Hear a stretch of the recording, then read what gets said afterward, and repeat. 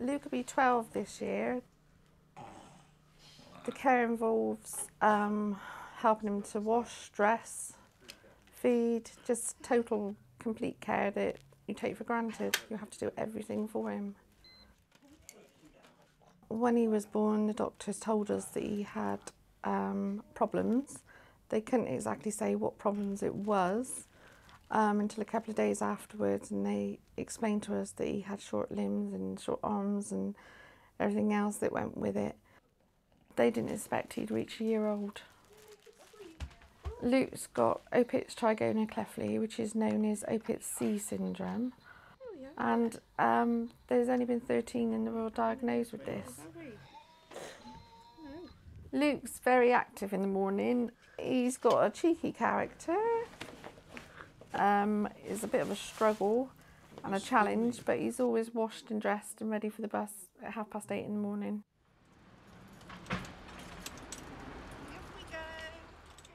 He just lives life to the full, and it's just unfortunate that he can't do the things that he wants to do, but he has a good go at trying to do it.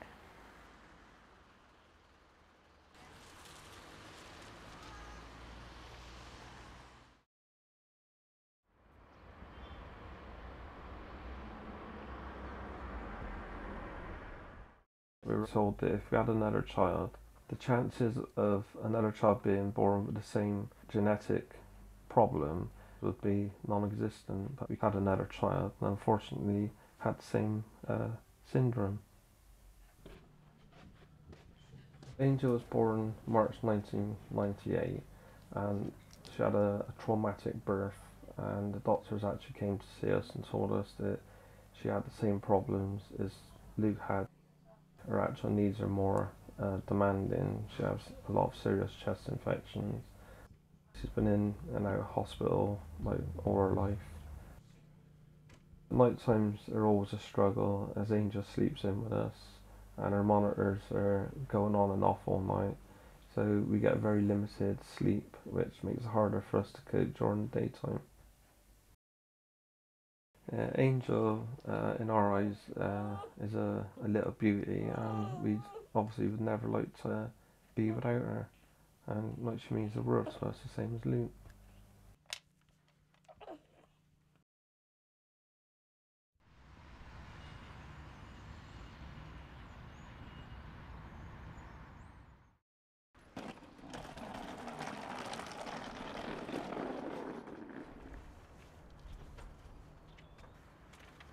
Every week, the Jessie May Trust supply us with a nurse like Sandy. Because Angel's not attending school, she has a visit once a week, and Luke gets visits in school, half terms and holidays. We really value these visits because it gives Angel somebody else to be able to interact with, and it gives us a chance to do what we want to do. Without the Jessie May help, we wouldn't be allowed to go anywhere or do anything by ourselves, would we? The difference with the Jessie May Trust actually coming in is they're all qualified nurses, and that puts your mind at rest so that you know that anything that arises when you're out or whatever, they can cope with it. We're aware there's a lot more families out there that could do with the help and support from the Trust to provide the service, but there's no funding for it. They haven't got the money to take any more on.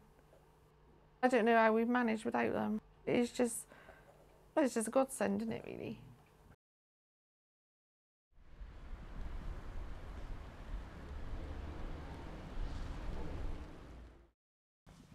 Luke and Angel's both got a life-limiting condition. We don't know how long they're going to carry on.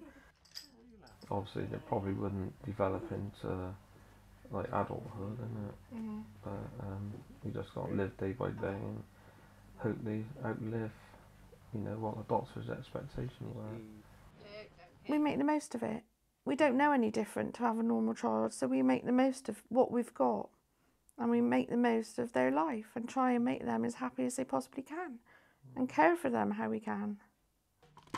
Family life for us is just a precious time, isn't it? And what time we have, we make the most of it. It's a precious time together.